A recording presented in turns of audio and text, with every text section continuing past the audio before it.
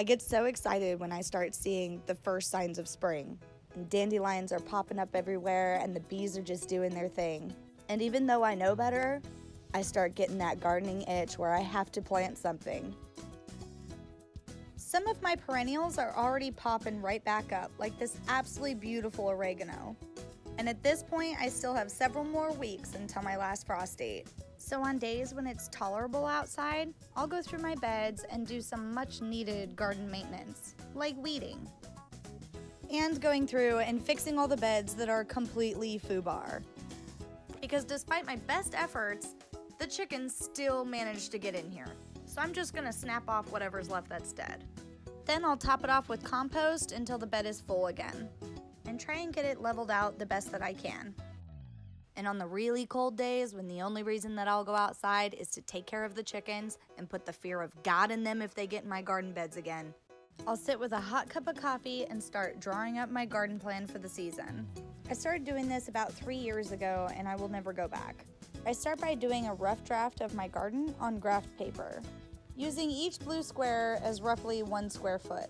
I also write down anything that I already have growing in these beds that is perennial, just so I don't accidentally plant over top of them while they're still dormant.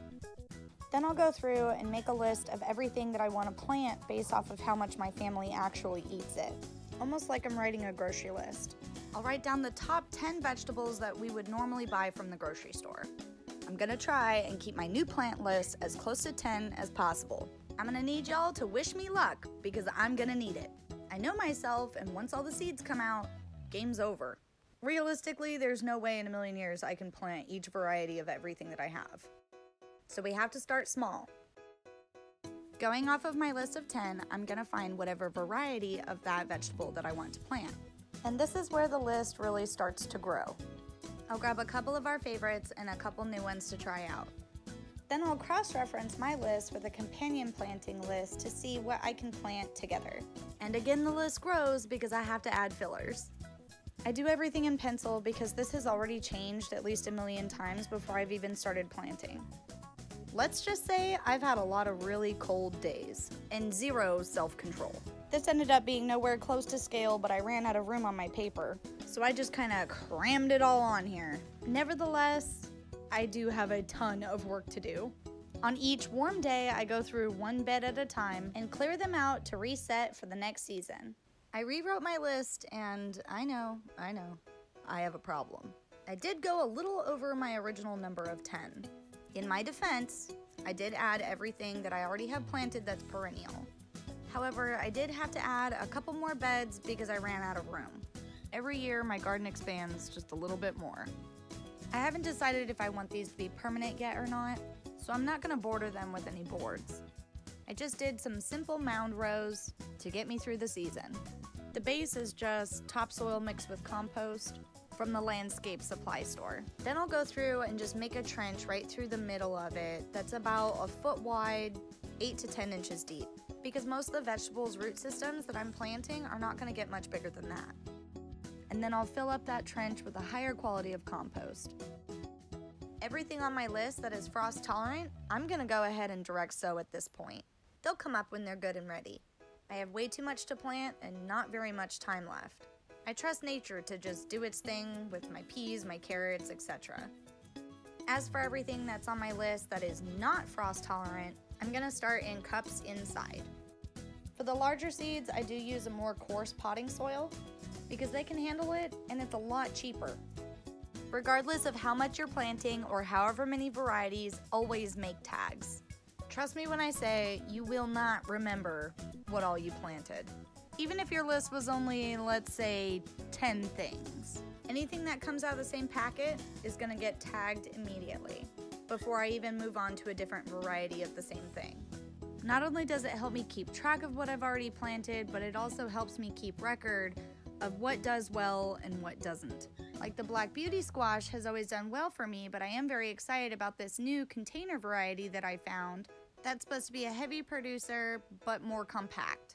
Since all my squash is going to be grown in the greenhouse this year because I've just had it with the squash vine borers, we'll see how this one does. Hopefully they'll take up a lot less room.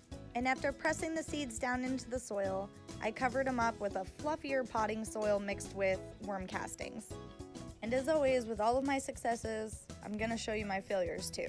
Starting right here with this terrible, horrible, no good, very bad idea, where I fell sucker to great advertising. That's my rookie mistake number 1. As I was walking through the hardware store, minding my own business, definitely not looking at more seeds, they had displays of these everywhere, all around the seeds. Sinks. Sinks, I said sinks. And I thought, ooh, this would be good for my really tiny seeds. I can plant so many in such a tiny little space. 72 cells? Heck yes. The greatest potting soil for the greatest results? Okay. Rookie mistake number 2. I have had really bad results with these in the past, but I thought with my green thumb, there's no way I can mess this up now. But I spoke a little too soon. Of course, the soil is super hydrophobic, and I probably should have soaked it first and then put it in the cells. I read directions like a man. I don't. This is why it's important to test water retention before you plant. So I filled up the bottom tray with water, hoping it would just soak up through. But after a couple of hours of letting it bottom soak and still wetting it from the top, it's still dry. I'm determined to make this work, so I didn't just throw $9 in the trash. I dumped it all out into a bowl and I let it all soak overnight, and then went through and just refilled each cell with what now seems to be moisture retaining. My son dropped some seeds into each cell, and of course, as always, we labeled as we went. After about a week, we did notice some germinating, so we went ahead and put a fan on them straight away. The reason I always put a fan on my seedlings is because it imitates the wind. This helps the plants grow a thicker stem, which also makes hardening them off later a lot easier. Even though I had this tray in direct sunlight with a fan on it, the plants started looking really leggy, which is never a good sign. When everything that I planted in the 4-inch containers were coming up just fine and just as they should. And they're getting exactly the same amount of light as the 72 cell tray. Since I already started having my doubts, I went ahead and seeded everything else in the 4-inch containers, using a container potting soil and a little bit of perlite, and I'm having much better results.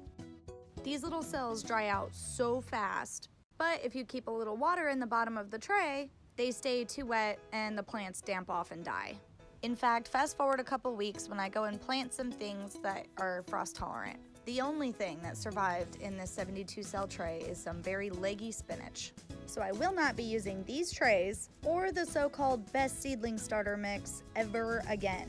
I mean, sure, those seedlings could have tried a lot harder, but I'm not wasting any more of my time or money because it's hard not to take it personal. And the next time you see their displays, it can get you kicked out of a hardware store real quick. Just remember that even with a few mistakes, gardening is still cheaper than therapy, especially if it's court ordered. Kidding, kind of.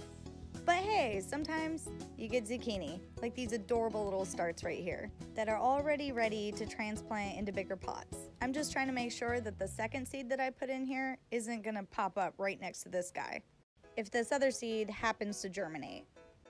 When temperatures start getting over 45 degrees outside during the day, I bring all my tender little seedlings outside to get that natural wind and sunshine. And this starts hardening them off very early. Less than 2 weeks until my last frost date, my peach trees are blooming like crazy. My snap peas are popping up left and right. We're already harvesting radishes and lettuce every day. I'm pulling up carrots anytime that we need them. Our nighttime temperatures are consistently around 40 or above. I mean, look at this soil just crawling with earthworms. I love it.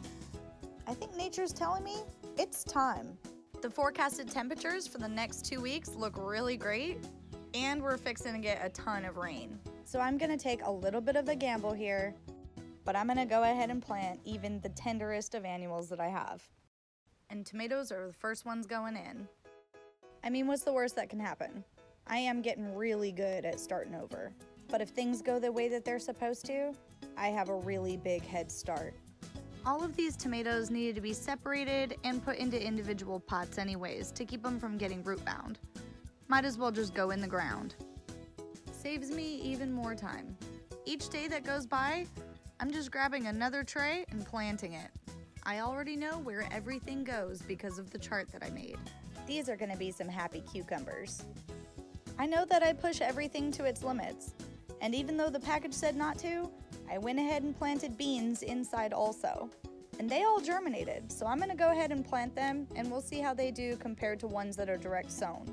Texas has stupid weather, and if I wait around to plant everything until the soil temperature is 60 or 70 degrees, it's already so hot outside that everything either shrivels up and dies or it seriously struggle buses until the end of summer. I grew up in the mountains in Arizona, where it rarely gets over 100 degrees, and the nighttime temperatures, even during the summer, stay pretty low. That's the desert for you.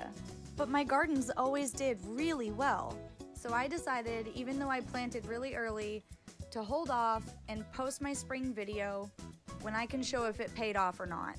And oh boy, did it. So here's a little sneak peek into what my garden looks like right now. All of the new rows are doing fantastic. I mean, look at those potatoes. It's insane. Soil temperatures are still not even at 60 degrees and my garden is kicking ass. Very shortly, I will be posting a full garden tour video, so make sure you subscribe to our channel so you don't miss it. Don't believe everything that you read on a package. Experiment in your own ways. And as always, thank you so much for watching.